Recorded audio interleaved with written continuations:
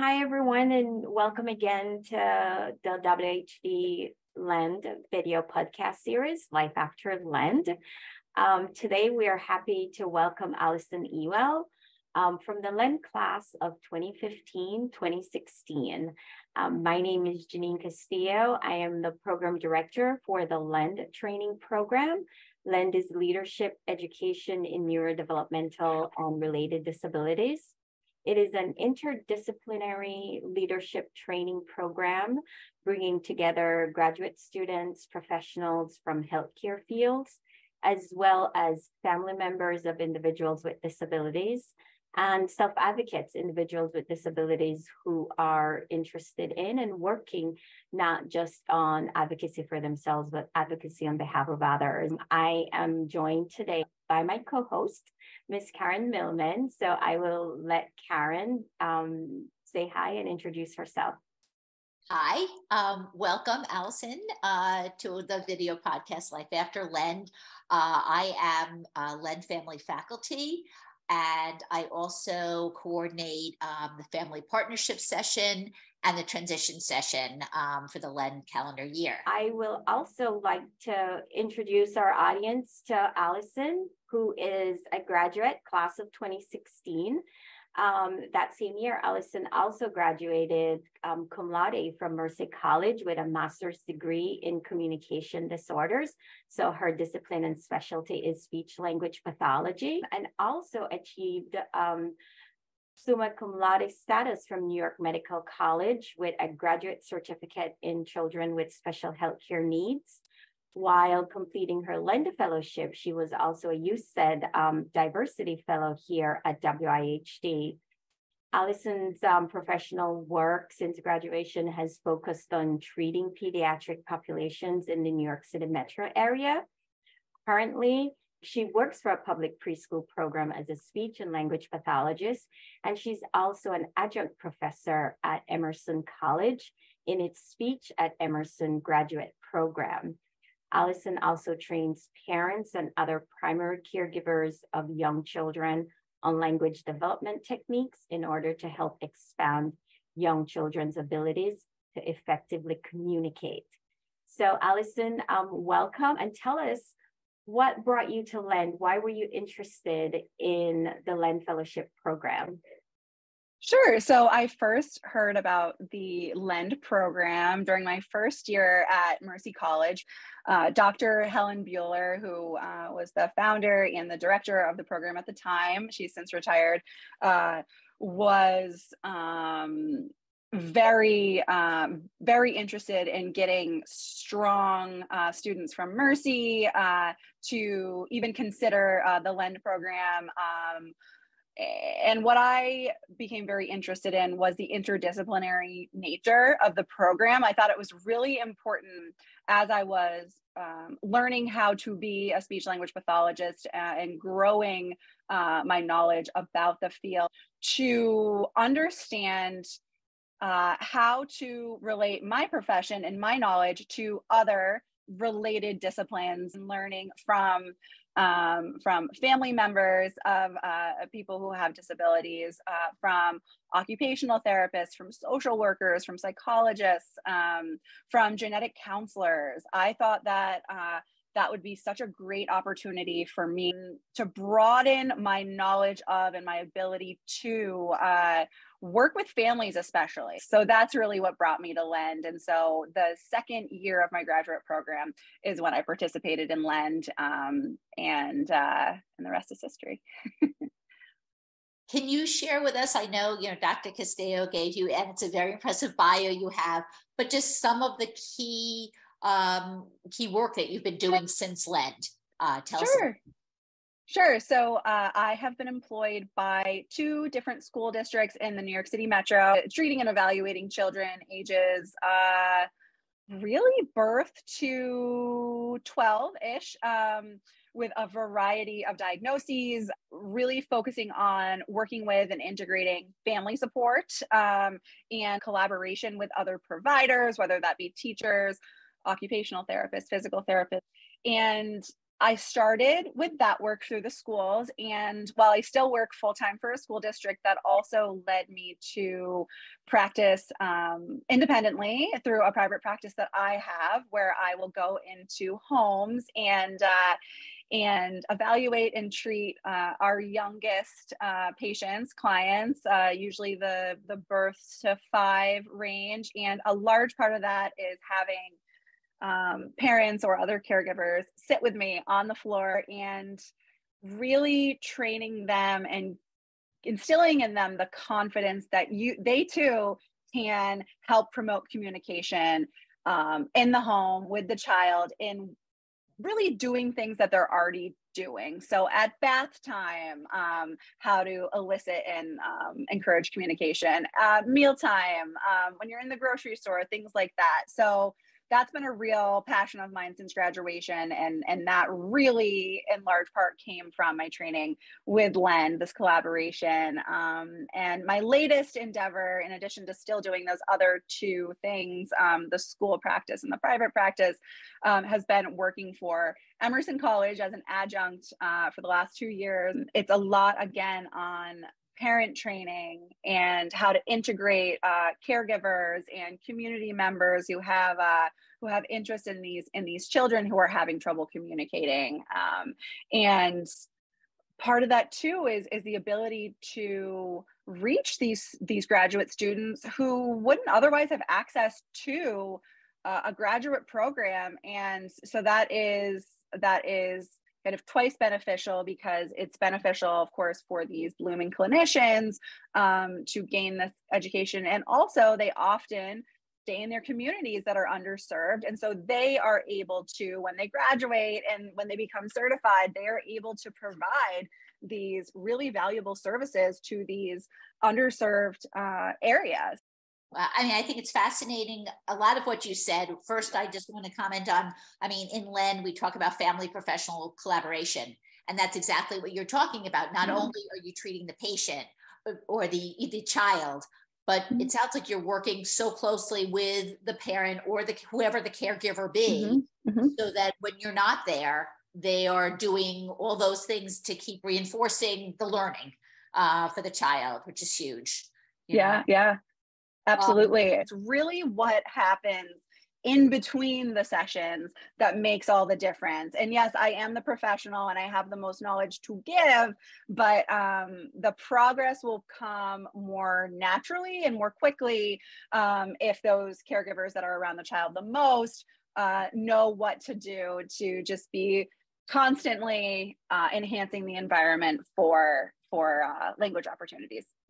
Makes sense. And just a quick follow-up too, because one of the things I picked on is you're describing you're working at a preschool, you have your private practice, you're educating the next generation of professionals, all the different areas that we cover in LEN. So it's also nice to see how it all comes together.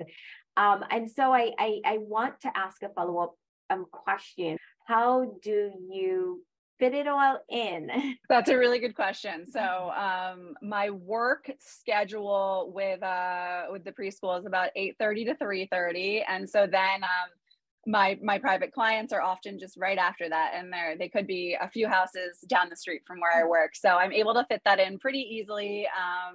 And then at night is when I have a 6:30 class, I have an 8:30 class, and so yeah, it is a lot to fit in, but I think it's all all the work complements each other. I keep informed of best practices through all my work, but especially through being involved in a graduate program that's constantly evolving. Every term the syllabus is changed, and there's new research to talk about with the students, and that lends to my work on the ground with the children in the preschool, with my colleagues, and in my private practice. So it's a very symbiotic relationship between all three.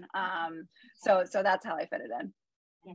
And I have to say, I love to hear that, because I know sometimes from, from the LEND training perspective, and I know Karen can attest to this, as faculty, we always want to make sure, because there is a great depth and breadth to the training, and it's reassuring to hear that the variety of experiences in the training program then translates and transfers nicely to what the professional life is like. Yes, and even though you probably don't get much sleep, you're loving what you're doing clearly, and that keeps you going, right? That fuels you, which is absolutely. Getting those texts from a private client's parents, which I encourage, of he said I want, or he said mama for the first time, makes it all really worth it. Seeing how much it affects the entire family is really special and really fulfilling. Right. So what would you say, like specifically from the LEND program, specifics that you could think of that impacted all the different, work that you're currently doing? Absolutely. Being able to interact with and work alongside so many different professions and learn really the ins and outs of what their expertise can be, how it can complement work that I'm doing, has been hugely beneficial from a collaboration perspective, to really make sure the child who I'm treating or I'm evaluating gets the best care, or has access to the best care. I also found a huge component of LEND that spoke to me was an emphasis on healthcare literacy. So what is a standard score? What is a bell curve? What is a standard deviation? What do levels of severity mean? And why did I pick the frequency of speech therapy, things like that. So making sure that parents understand their options, making sure they understand what terms mean. And I think the last point that I wanted to make, as far as any influence that LEND has had on my path, is really giving a non-judgmental space for in this case, parents and caregivers, to help them understand diagnoses, help them understand their choices, how to approach these conversations, how to integrate care across different domains, how to honestly provide a compassionate space for them to vent to me, to tell me their hopes, their fears, their dreams for their child, I think might have been the most important thing that I learned from LEND, and the thing that I really carry with me. We just recently had our session on healthcare transition. Sure. Pediatric to the adult healthcare world. Mm-hmm. And I think, as you say, we talked about healthcare disparities, which clearly people with disabilities fall into that category of more vulnerable populations. And so it's exciting to hear that what you learn from family-centered practices, how you speak about not having judgment, because at the end of the day, knowledge is power, right? And if parents don't learn what they need to learn and don't understand, as you say, healthcare literacy, if they don't learn the language, it's almost like when they sit at CSE meetings, if they don't know the jargon that people, how can they be their child's best advocate? And just to follow up on that piece, Allison, if I'm not mistaken, you are originally from Vermont. Yes. So you brought that perspective. And of course, I love to hear you also now talk about being in a position where you are now supporting and educating those who are coming from a similar geographic background as you. So I'm wondering if you can just comment on that and expand on that a little bit more for us. Sure. So yeah, I did come from a very rural area. There was no graduate program in speech language pathology that I would be able to commute to. I have a sibling who's 3.5 years younger than me who has autism. And in the 90s, there was a lot less awareness about autism. There was a lot less support. And so I really saw that live, the struggles that parents can face educating themselves so that their child can be best educated and best served. And so when I decided to study speech and language pathology, I knew that I wanted to take what I had learned and what I had seen from our family struggles, getting care for my sister, and try to use that to inform my practice. So I really learned about informed consent and access to healthcare, and I really learned about how to not assume that any one population knows necessarily how to access care and what's even available. If I was able to understand really what healthcare literacy was, and it was a lot about non-judgment and just presenting information in a very accessible way. Some of that has to do with language barriers, but some of it doesn't. Some of it has to do with a lack of literacy in the English language, or really it could be a lack of transportation to some kind of center, some kind of healthcare center. And so using all of that information to really be able to lay out options and opportunities for patients and their families. So really taking, I work in several different states, so really taking the language from special education law or healthcare law and being able to explain to parents, so now here are your options. You can go the private practice route, but I do want to let you know these are your options in your local school district, and that is covered by your property taxes.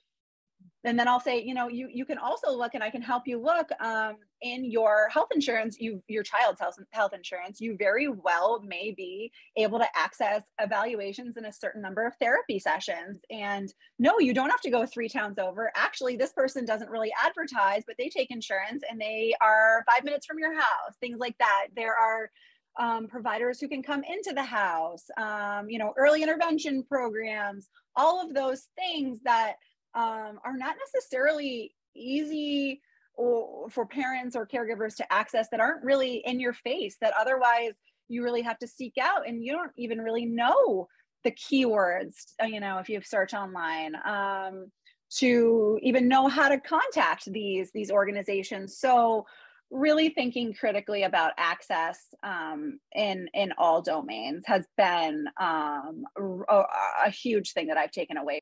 I mean, it's amazing to me hearing everything you're saying again and again. Is knowledge is power for parents. Absolutely. More knowledge, the things that we can't assume that they know, right? That you're educating them about in terms of the law and in terms of what they can expect from their insurance. Oh, yeah. How would they know to ask these questions? Right. How would they know? Absolutely. Yeah. And I want to highlight that it really doesn't matter if this child's parent is a lawyer in corporate law. Well, that doesn't mean they know anything about special education law or healthcare law. If they are, a urologist, their parents are urologists, that doesn't mean that they know the questions to ask their pediatrician to get a referral for an evaluation. So again and again, knowledge is power, and no assumptions can be made. Well, I got to say, just from listening to it, I'm sure Dr. Castillo feels the same. Those students you're working with and the parents and caregivers are very fortunate, right? Because they're getting so much. Really, yes, I try. Thank you. Really, really, truly. So if you were to think about just a few key takeaways, like a few, just from the lead program. Again, there were so many different sessions and different projects and opportunities, but what would you say kind of were key? You mentioned family-centered learning about family-centered practices. Yeah. A few others? I think a lot of the informal education that I received, so just like the roundtable discussions we had as trainees was so valuable, because I had no idea what a genetic counselor did. I had an idea, but I had no idea the training that they had. And to understand what they do so that I can talk to patients about referring there, or talking about genetic testing, things like that. That was huge. It was really rejuvenating to be able to have a lot of informal conversations and be able to to feel challenged in a different way and a safe space. So a lot of those informal conversations where I got to learn about all of these different professions. In addition to if a patient is local to the Westchester area, saying, hey, WIHD is this great resource that you could avail yourself of. I got to learn so much about WIHD and how unique the services they offer are. And I think the last thing that is an overarching theme is connect with your fellow trainees, see what they have to offer in terms of knowledge that they can give that you might not have, that could complement your practice, and keep in touch with those trainees who you do connect with. Those connections can be so beneficial well after the program. So now it's 7 years after the program, and I'm still keeping in touch and really using the knowledge from the LEND program in all my work. It's really exciting to hear. And I mean, I think it's why we try to have, in addition to lectures, a lot of time for informal conversations. And we also do like partnering and small grouping. That way you really get to have those more intimate relationships with the other students and learn from each other. Well, I feel like from my standpoint, we've covered a whole lot, and which is incredible. And if there is anything we didn't ask that you wanted to share, Allison, feel free to add to the conversation here as we're getting ready to wrap up. I will say to anyone watching this who is considering becoming a LEND trainee, please do it. Please do it. You will not regret it. It was such a supportive environment. And so if you're considering doing LEND in any capacity, definitely go for it. Yes, I concur. I wish I could do it again. I still get the emails. Like, consider being a LEND trainee. I'd love to, but I already did it. Yes, and we are in the midst of recruiting, so feel free to also share it with anyone that you think would benefit from the training. Absolutely. Yeah. Well, thank you. Thank you. Yeah, your wealth of information and inspiration both. And thank you so much for joining us today. Really appreciate it. Of course. Thank you for having me.